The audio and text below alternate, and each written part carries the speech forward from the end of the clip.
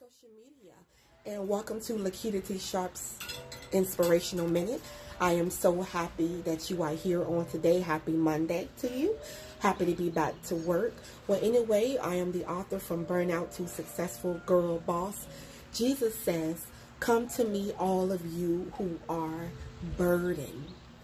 And, burdened down, you may have burdens, and it's just really, it has a pressure on you, and it's like making you, you have that burden on you, and you just can't really take it no more. It's too much pressure.